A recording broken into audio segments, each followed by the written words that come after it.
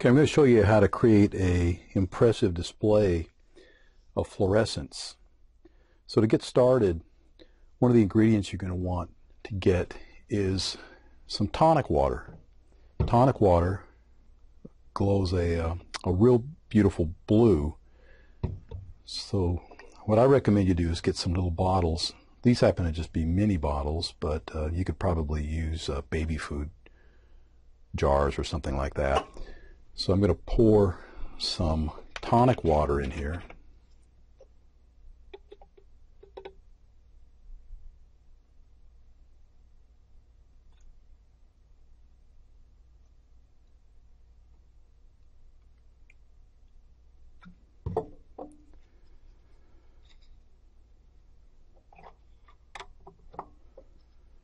And let's take a look and see how it fluoresces.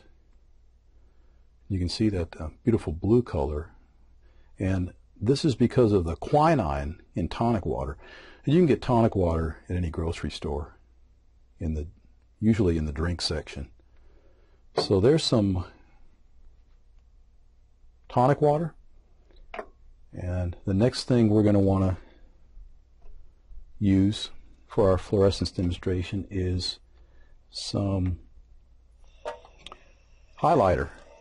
Now you got to be careful here. I'm going to put some water in a jar, and all you really need is just a touch of highlighter. It doesn't take a lot to do this, so you can just take a highlighter like this and just dip it in briefly into the water, and that's about all you really need. And if you look, you can see a little bit of the yellow on the top, and we're going to shake it up. And the reason you don't want to put too much in here is you don't want to give it a yellowish tint, because that kind of takes away from the effect. So after putting just a tiny bit of highlighter in there, we get a nice pretty green color. So with the two of these, we've got green and a beautiful blue. Now the last ingredient you're going to want to use to get red is some chlorophyll. And the best way to do chlorophyll is to get some grass and soak it in alcohol, and that'll extract the chlorophyll. And what you're going to have to do is leave this for a while. You're going to want to just put some grass in a container, let it set for a couple hours. You can already see though that when you put the UV laser on the grass, even the grass itself will emit a red color, and once you leave it in long enough, this will be a really intense red. Right now it's starting to show a little bit better into the camera than it does in real life. So I'm going to let that sit for a while. And I'm just using isopropyl alcohol here. That's all you need. You can get some pure isopropyl or at the hardware store, or you can get just isopropyl alcohol that you use at home, that you use usually have in the medicine cabinet, and use that too.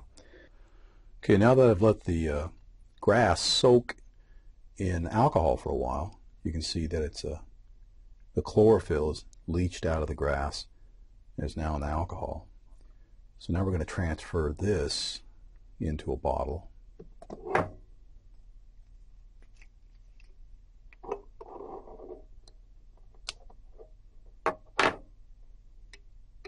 And probably make a little mess. Oop.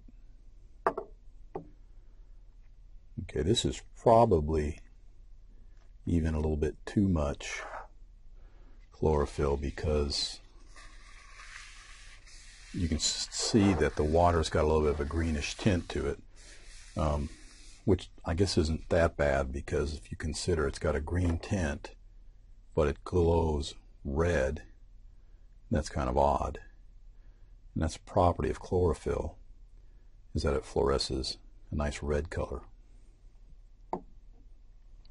Okay, so here's the three bottles after getting them prepped. So you get these three beautiful colors from just UV light. So the UV light's passing all the way through. You can see it hitting my hand there on the end. So it's passing through these three bottles, converting UV light into red, green, and blue. And there's still enough energy left once it gets through to cause even some more fluorescence. I'm going to turn the lights off so we can see this effect even better. Okay, so as you can see with the lights off, the effect is much more dramatic. So when you do this, you're going to want to really ultimately turn the lights off to make it work. One of the things that's going to happen over time is the bottle with the chlorophyll in it will lose its ability to glow red because the chlorophyll will ultimately break down. So you'll have to replace that periodically. Okay, so there you go. Great way to show the properties of fluorescence using a UV laser and with very inexpensive materials that can be found around the house. One of the things you're going to need to do this effect is a laser, a UV laser. UV stands for ultraviolet. And you can get a laser like this. In fact, you can get 3 lasers on eBay for less than $10. And you get a green, red, and UV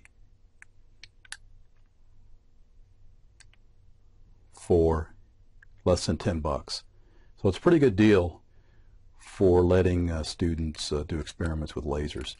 Okay, and then UV is strange though, because it doesn't look like much without something to illuminate, some material that's excited by UV energy. So one thing that is, as I mentioned, was a highlighter. So here's the plastic on a highlighter.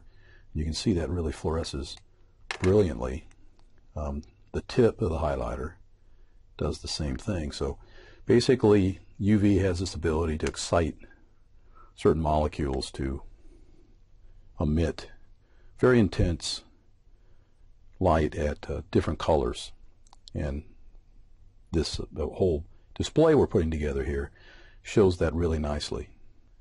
One other interesting thing about these solutions and the way they fluoresce is that if I take, for instance, green light and pass it through, you'll notice that other than the reflections that I get, you don't really see the light as it passes through. The middle bottle shows a little bit of green, but it's really just due to the green tint of the solution I put in there. If we take red, we get some absorption and re-emission in red in the middle bottle. So green is not absorbed at all, and this goes back to this whole thing I mentioned earlier, that chlorophyll doesn't really absorb green light, and neither do the other 2 solutions. Neither does tonic water, and neither does a green fluorescent marker. The chlorophyll does emit red, and of course they all emit different colors if we use UV. Hope you enjoyed this, and goodbye.